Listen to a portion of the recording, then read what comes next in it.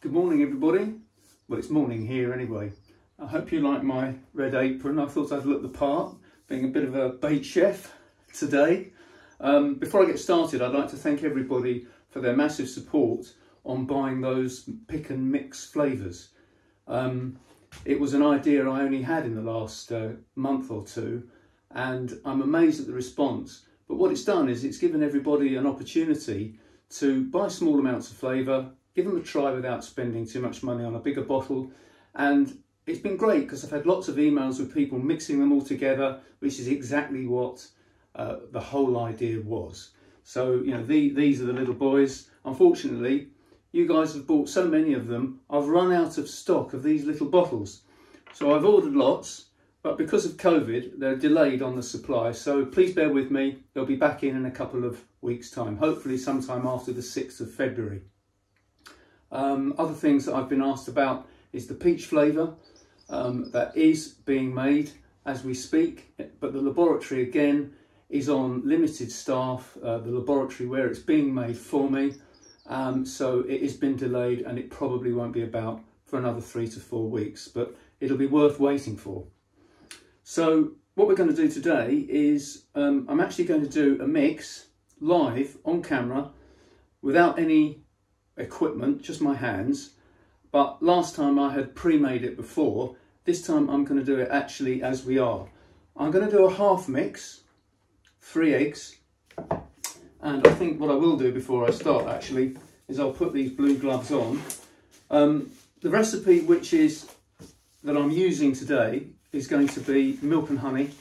So it's the milk and honey base mix, which has got milk proteins, lovely peanut meal, toasted peanut meal, probiotics, yeasts, and honey-enriched bird foods. So this has a sweetening agent already in it. It doesn't need extra sweetener, and certainly sweeteners per se are something that we don't really need to worry about too much, because I don't think carp have a sweet tooth. I think we all get a bit obsessed sometimes with using too much sweetener in the bait.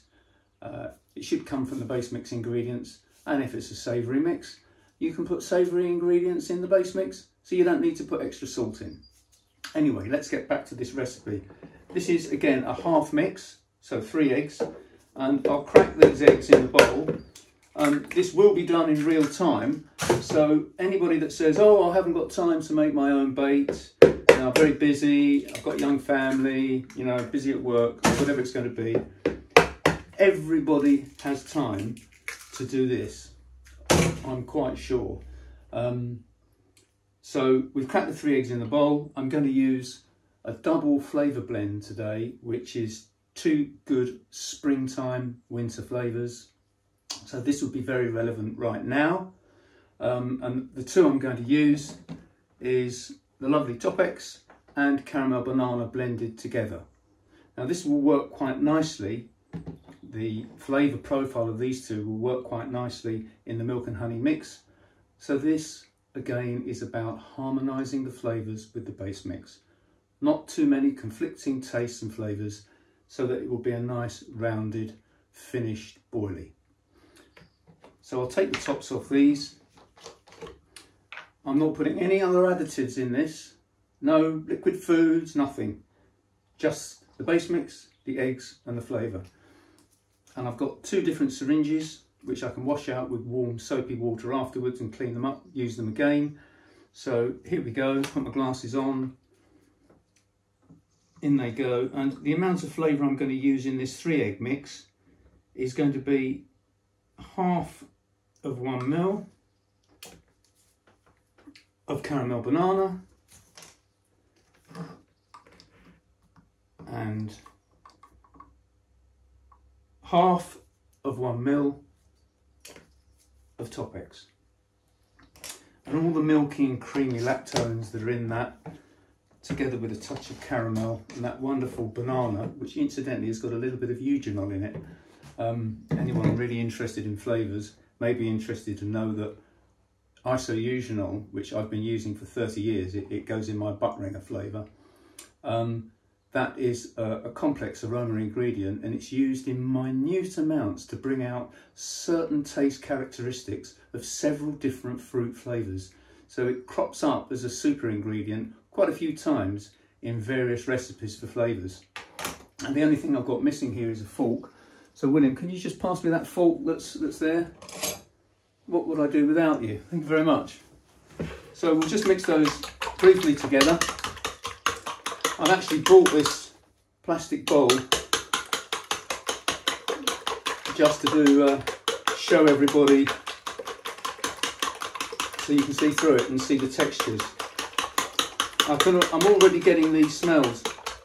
Incidentally, just as an aside to this, if you're using oil-based flavours, these are not oil-based flavours. So TOPPEX, plum, TM1, caramel banana, they're not oil-based flavours. They are flavours based on a solvent called monopropylene glycol, which is a broad spectrum solvent used in many confectionery flavours. And this is a confectionery recipe. But if you were using an oil-based flavour like ala salar, chicken tikka, ASM, roast chicken, when you mix an oil, a mixing oil or a flavour-based oil with eggs and just give it a pretty good mix round, the eggs act as a natural emulsifier. So you certainly do not need to add extra emulsifying chemicals or anything like that to your base mix, to your egg recipe, because the eggs will help to dissipate that oily flavour through the mix. I've only just remembered that, but I thought I'd say it now, but we're using confectionery flavours. So this is pretty much mixed enough that it needs to be mixed. So we'll leave the fork in and put in some of this milk and honey base mix.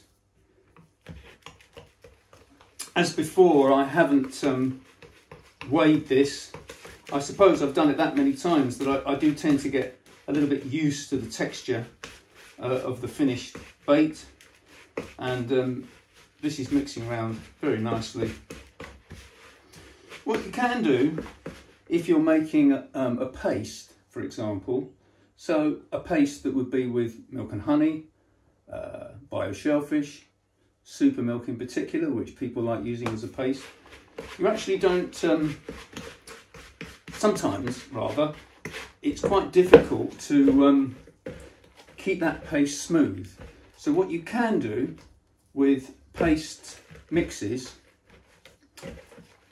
is to use soya oil at about 5 ml per egg if you're making paste, and in cold water the soya oil, when mixed with the eggs and the flavour and the base mix, will keep that paste soft on the hook and soft when you're out on the freezing cold lakeside or riverbank.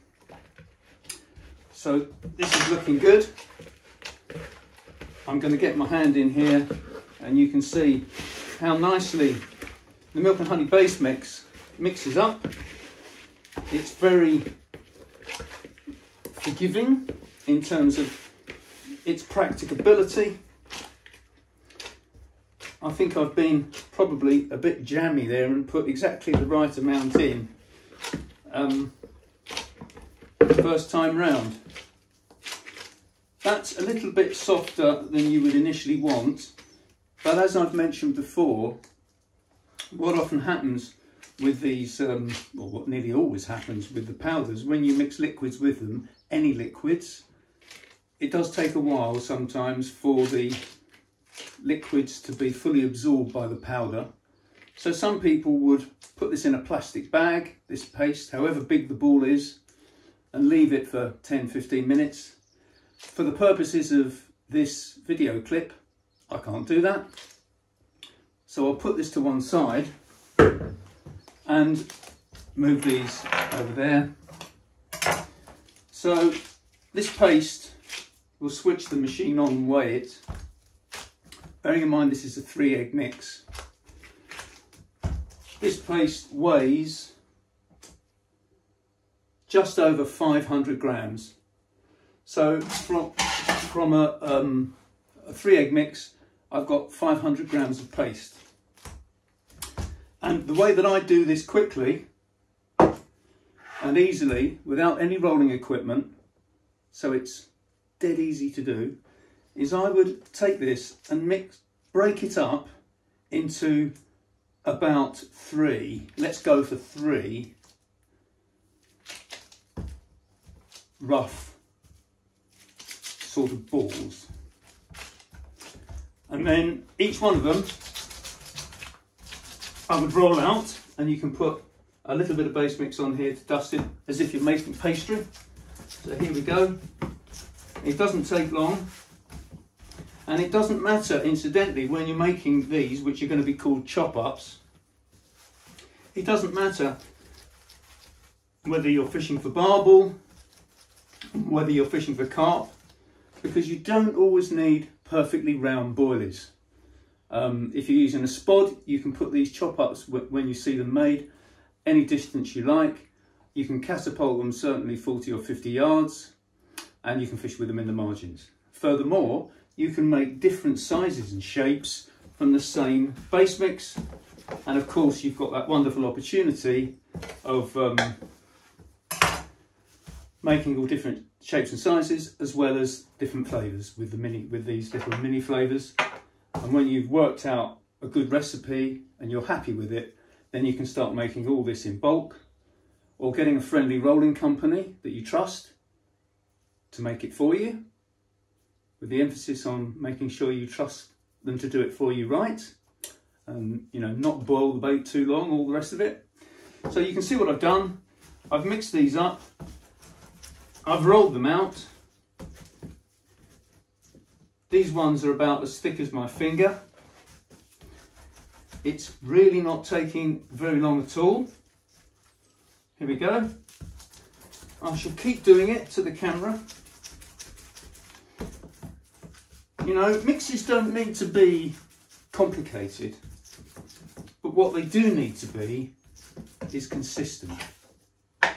And being consistent in the food industry is why you can see this box of Weetabix and my favourite digestive biscuits on this work surface.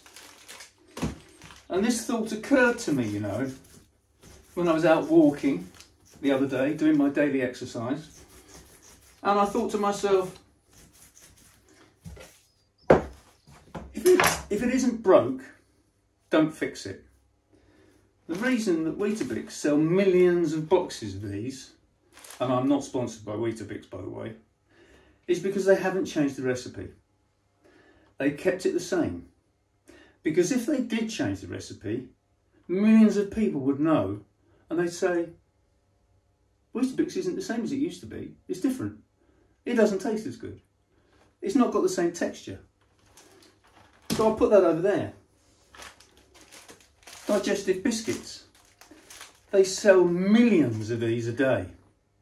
Do you ever think that McVitie's would change the recipe of chocolate biscuits? No, they wouldn't. Because we eat so many of them, we would know. So it's really important that once you've found a winning recipe, for example, milk and honey, that I'm doing today, I know it works, I know exactly what amount of flavour is going to be used in that mix, I know how much of everything to use, how many eggs, how long to boil it, the whole thing. You can't keep chopping and changing, in my view. You have to get to learn one recipe. For example, bio shellfish. That recipe has remained completely unchanged since 1993, which is when I first found out about krill, which was brought in from South America. That's when I first got hold of krill, 1993. And it's been in bio shellfish mix ever since. The recipe has remained unchanged, as indeed this recipe has remained unchanged. So we'll do this last ball whilst I'm wittering on, and finish this off, rolling it out, break that in half again, and you can see that it's not sticking to the work surface. It's dead easy to use. If you've got a rolling machine or one of those nice gardener rolling tables, you know, the flatbed ones, or a shillum, either one of those two, this will roll beautifully through. If you do it in bulk, you might need a little bit of inert oil. Soy oil is the best one. That's good organic soya oil. That will work well as a mixing oil, and it helps it go through the big extruder guns if you're using that. A lot of bait companies do that. They put a little bit of mixing oil to help it go through the rollers fast. So here we go. I've done all these. Give that one a bit more of a roll. So we're going to leave these for a minute or two, and I'm going to put some water on to boil. People have asked me, how long do you boil bait for? Obviously there's a different preparation process to making hook baits than there is to making free offerings. These would be free offerings. I've already gone over a little bit doing hook baits, which I will do again with different mixes. But what we will do is we will just get some water on the boil, as I said earlier on. We'll move the boiling ring up onto the surface, and we'll do that very safely because it's a gas ring and I'm doing it indoors. So I'll open the window here, and when I see you in a few minutes time, we'll be boiling and we'll talk about a few more things. So what I'll do is, I'll see you later. So I've got the big boiling ring on here. This is a proper boiling ring. Obviously I've opened the windows. I wouldn't normally do this unless I had very good ventilation, and I frequently do it outside. So this is quite a big saucepan, and it's important that you have the biggest saucepan you can get. The one I use for bulk boilers would be about 4 times this size, 30 litres, and this would be turned up full. So we have a rolling boil in here. The water's really boiling hard, as if you're making pasta, and I'm going to turn it up even more when I put the chop ups that I've done here in there. So you can see here I've chopped a few up just whilst the water was boiling, and I've done a little thin one here because that gives me lots of options. Nice sharp knife and a work surface that won't spoil. We'll chop these up. Finish chopping this ever so quick. This is finish chopping these up. And it makes you feel really good when you do this, because you feel that you're doing something yourself and that you are in control. You know, it's a good feeling. And when it rips off in the middle of the night on one of these that you've made, you're fishing. Okay, so that's pretty much done. So the saucepan you can buy anywhere online, just get a big old saucepan. These wire baskets, I think I got this from Robert Dias or any good ironmonger, so obviously it fits perfectly. And we'll just put these into the wire basket. This, bearing in mind this is a 3-egg mix, and I would say that in a saucepan of about this size, which is about 10 inches across, a 3-egg mix in one go is about the maximum you could get away with without it going off the boil. And you don't really want it to go off the boil. You want to keep these cooking away so they don't stew. They've got to be cooked quickly but not stewed. So I'm going to turn this up, and it might be a bit noisy. Here we go.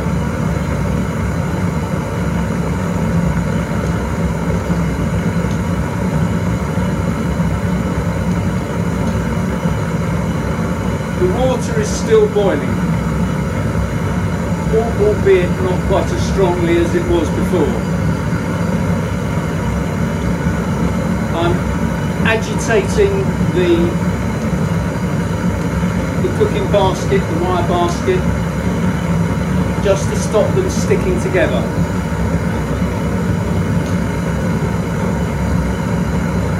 There we go.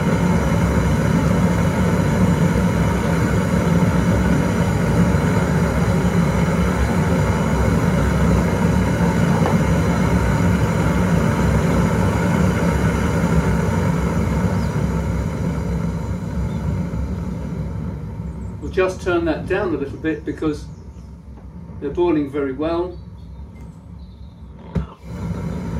I haven't timed this because I roughly know when they're ready. And one of the reasons that I know they're ready is because as soon as they start to pop up to the surface, it means they're pretty much cooked, which is about 1 minute for these chop ups. I generally then give them about 10 more seconds because these are quite big baits, and they'll be done. So switch it off, they're cooked. They're all floating on the surface. So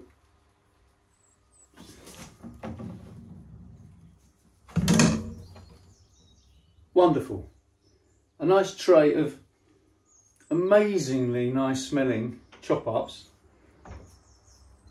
Enough for a session, whether you're carp fishing, whether you're barbel fishing. Don't touch that, John, it's hot. Well, that's how quick it is to do.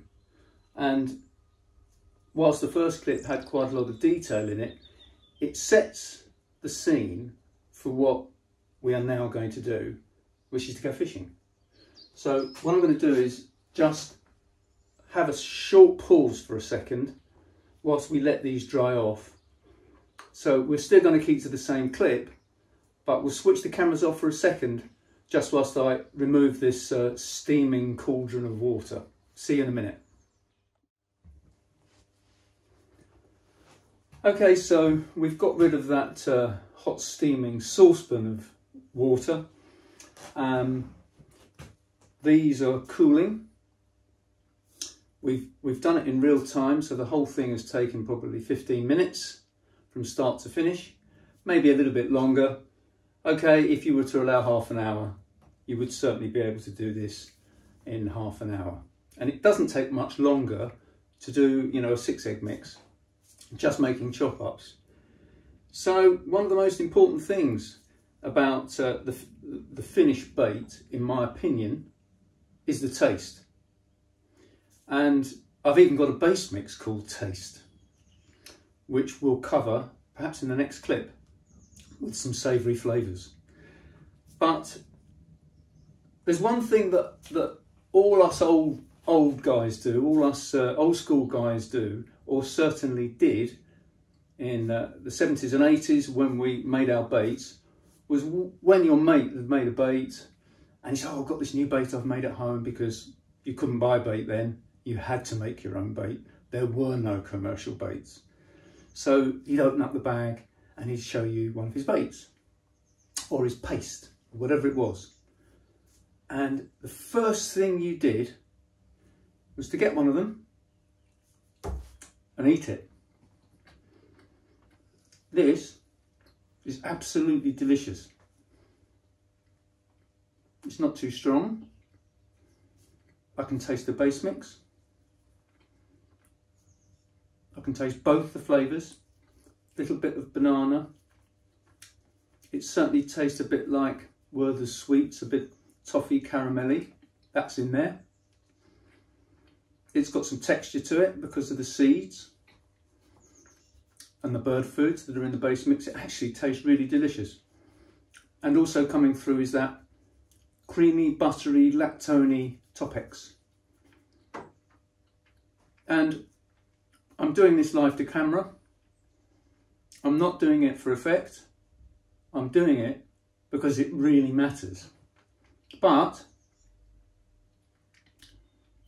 I've just eaten that and swallowed it. That is how confident I am in these recipes, in my bait, in my recipes, and the whole concept of making proper materials, using proper materials and proper carp baits. Somebody brought a bait to a lake I was fishing recently, for example, and they said, oh, I've got this new bait.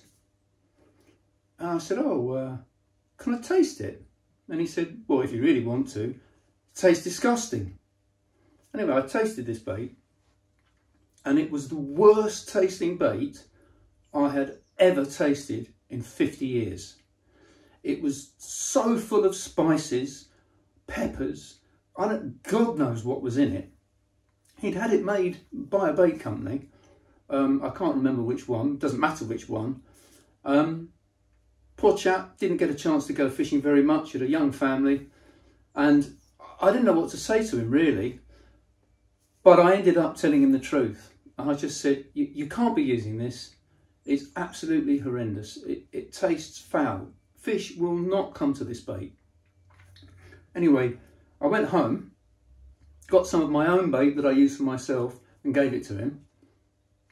And well, he was very happy about that, and he caught the fish, so that's fine. But we won't go on about that because it's just a taste thing really.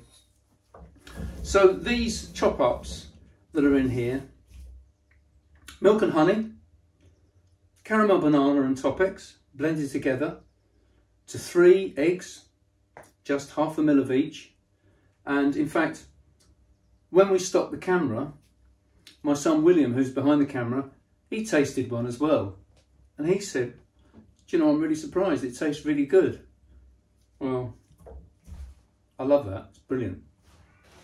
So where do we take all this? Where we take it all is, as I said in the last clip, we will continue covering these points, and we'll continue covering the importance of getting the bait tasting right. I will also go on to stepping up the production of bait by using round boilies, and just behind me I've got a table system set up with an extruder gun, and we'll be running that on video clips, so people that have got a small setup at home with flatbed tables and either a handgun or a pneumatic extruder gun, that's what I use for my own bait, and I'll show you how I do it my way on that. I hope you have enjoyed this. I have. I thoroughly enjoy doing these clips, and whilst they seem to have an awful lot of information coming through to them, I have had lots of emails from people saying that they want more and more detail. Whilst I'm happy to give everybody more and more detail, I think that has to be relevant to the average guy perhaps that hasn't done this sort of thing before, that doesn't have the equipment. And I think to get back in to the bait making thing, particularly when we've all got a lot more time now during this horrible lockdown period and in the future, what I think we should try and do is utilise our time as best as we possibly can to understand and grasp the concept of proper bait, fresh bait in particular. We should think about not using bright dyes, all of which taste funny, so you have to put extra things in the bait to counteract the taste of those dyes. We shouldn't be using preserved bait if we can avoid it. Fish don't like it, they will eat it, but I'm not quite sure what all those preservatives do to their systems. Certainly, I'm a fishery owner, I don't like people using preserved baits, my members. So for 18 years, preserved baits have been banned. So indeed of halibut pellets, because of their horrible high oil content. 45% oil content halibut pellets have. And other things which I suppose, you know, this sounds a little bit of a sort of a down note on what is otherwise an upbeat clip, but I think we really should be very careful about using inorganic materials in our bait, or things that we don't fully understand, such as DMPT. Not happy about that material being used in bait. It's supposed to only be used in hook baits, and you certainly can't use it in a boilie because it's not stable when heated. And just to finish off, I've had a huge response from people in general about this nonsense that's going on about using these old-fashioned flavours. When I say old-fashioned, yeah, I mean old-fashioned.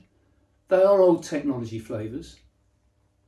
Some of them are 10, 15 years old, being sold on the internet. It's a con. Some of these, I'm quite sure, are actually potentially even counterfeit. Don't buy them. It's not worth all your time on the bank the hundreds of hours that we spend as anglers fishing on the bank, for the Lord's sake, use fresh bait, fresh ingredients, and don't be hoodwinked into buying stuff off the internet where you don't know where it's come from, what's in it, or more to the point, how the contents of that bottle of flavour will have reacted with the vessel that it's contained in. So I will leave you with that thought, and I'm going to look forward to putting these in my freezer, and I'm going to go fishing with these. So thank you all very much. I would like all those people that have been following me to continue to comment and subscribe and share all this information so that other people can perhaps learn a bit too. And I'll catch you next time, where we will be covering taste base mix, a la salar, chicken tikka, roast chicken, and all those lovely savoury flavours as we begin to come into the springtime and the summer. See you later. Bye.